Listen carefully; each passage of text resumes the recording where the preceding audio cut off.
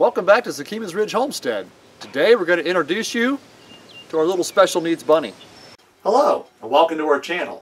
We're glad you're here. This is our little bunny named Caerbannog. If you know where we got that name, you can put it down in the comments below or put your favorite quote from where that came from down there, if you're a little, on the geeky side. Paula found this bunny at the local livestock auction. She went there on Good Friday to see if they had any peahens, which they didn't. And as she was leaving, she saw this little thing under a guardrail all soaking wet and cold in the rain. Thought it was a baby bird.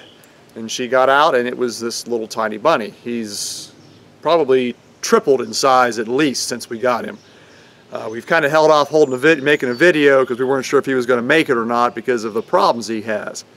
It's kind of hard to tell what kind he is. We think maybe mixed with lion head because he does have this, big furry mane. But the patch on his back is brown and short-haired. So he's a very odd-marked bunny. With his mane here, you can't really see it good, but he doesn't have any ears.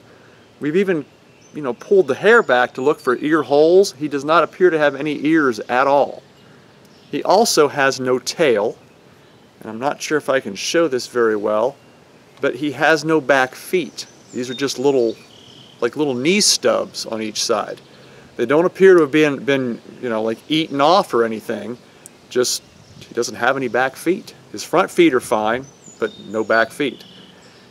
So that's kind of why we held off doing a video on him, because we weren't sure if he was gonna, make it or not. We did post a couple pictures on, I believe, Instagram and Facebook. So if you follow us there, you may have kind of already seen him. But this will be interesting to see how he does. I mean, he's getting healthy. He's eating. He's drinking. He gets around quite well for not having any back feet.